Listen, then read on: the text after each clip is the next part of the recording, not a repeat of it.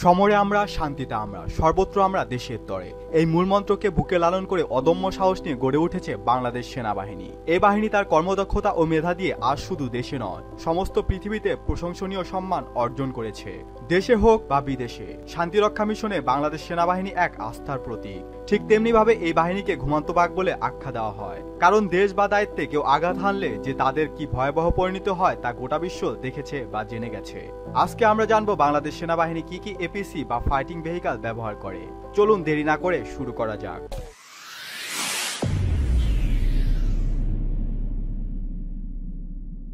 বাংলাদেশ সেনাবাহিনী Russian BTR সিরিজের BTR 70, BTR 80 এবং বিটিআর টি এই তিনটি ভার্সন ব্যবহার করে। বাংলাদেশ সেনাবাহিনী এটি ব্যাপকভাবে ব্যবহার করে বিভিন্ন অপারেশন এবং পিস কিপিং মিশনগুলোতে। এছাড়াও শত্রুপক্ষের বাধা এড়িয়ে কোনো ক্ষয়ক্ষতি ছাড়াও গন্তব্যে পৌঁছাতেও এই এপিসি ব্যবহৃত হয়।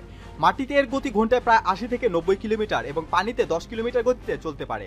এটি 3 জন ক্রু ছাড়াও 7 জন যাত্রী বহন করতে পারে। এটি দরজাগুলোকে এমনভাবে ডিজাইন করা হয়েছে যাতে এপিসির এক পাশে যদি শত্রুরা গুলি ছুটতে থাকে তবে সৈন্যরা অন্য দরজা দিয়ে নিরাপদে বের হতে পারবেন।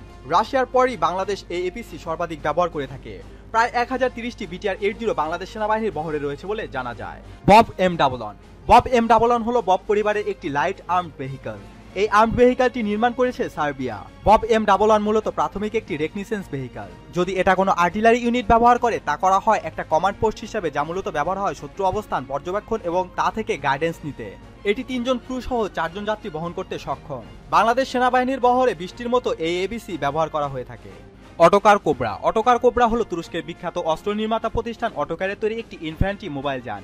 এই যুদ্ধযানটিতে শক্তিশালী আর্মার ব্যবহার করা হয়েছে, ফলে ক্রুদের বন্দুকের গুলি, আর্টিলারি শেল এবং অ্যান্টি ট্যাঙ্ক ম্যান থেকে প্রোটেকশন দেয়। এই যুদ্ধযানটি বিভিন্ন মিশন পরিচালনা করতে পারে, যেমন আর্ম পার্সোনাল ক্যারিয়ার হিসাবে, অ্যান্টি ট্যাঙ্ক যুদ্ধযান হিসাবে এবং অ্যাম্বুলেন্স হিসাবে। গোয়েন্দা নজরদারির কাজেও এটি ব্যবহার করা যায়। অস্ত্র হিসাবে 12.7 mm এন্টি এয়ারক্রাফট মেশিন ছাড়াও 20 mm ক্যানন ব্যবহার করা যায়। বিভিন্ন এন্টি ট্যাঙ্ক মিসাইল যেমন spike missile, service to air missile fire করা যায়। বেশ কয়েকটি দেশের সেনাবাহিনীতে এই এপিসি সার্ভিসে রয়েছে। উল্লেখ্য, বাংলাদেশ সেনাবাহিনী 22টি অটোকার কোবরা ব্যবহার করে এবং আরও অর্ডারে আছে। ফাহাদ 240 হলো মিশরে নির্মিত মিলিটারি আর্ম পার্সোনাল ক্যারিয়ার। এটি রাশিয়ার বিটিআর 40 মডেলের অনুরূপে তৈরি করা হয়েছে। বাংলাদেশ সেনাবাহিনীর 66টি ফাহাদ 240 এপিসি রয়েছে, যেগুলো সব কুয়েতে জাতিসংঘ শান্তিরক্ষী মিশনে নিয়োজিত রয়েছে। এই এপিসির অস্ত্র সম্ভারে রয়েছে একটি 30 mm automatic Canon, ATGM 85, ATGW AW4 এবং একটি 7.62 mm এর মেশিন গান। এপিসিটি রাস্তায় ঘন্টায় 100 কিলোমিটার গতিতে ছুটতে সক্ষম। 66টি এপিসি ফাহাদ 240 এখনো বাংলাদেশের মাটি স্পর্শই করেনি। তার কারণ, যখন এপিসিগুলো মিশর থেকে কেনা হয় তখন জাতিসংঘ শান্তিরক্ষা মিশনের জন্য মিশর থেকে সরাসরি কুয়েতে নিয়ে আসা হয়। MTLB এপিসি বাংলাদেশ সেনাবাহিনী জাতিসংঘ শান্তিরক্ষা মিশনের জন্য রাশিয়া থেকে এই এপিসিটি সংগ্রহ করে। এটিতে প্রায় 11 জন সৈন্য বহন করতে সক্ষম।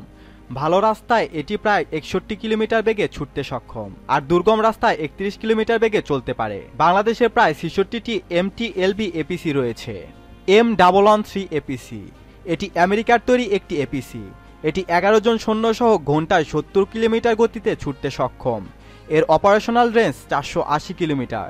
বাংলাদেশ সেনাবাহিনীতে মোট 20টির অধিক M113 এপিসি রয়েছে, যা জাতিসংঘ শান্তিরক্ষা মিশনের জন্য ব্যবহার করা হচ্ছে।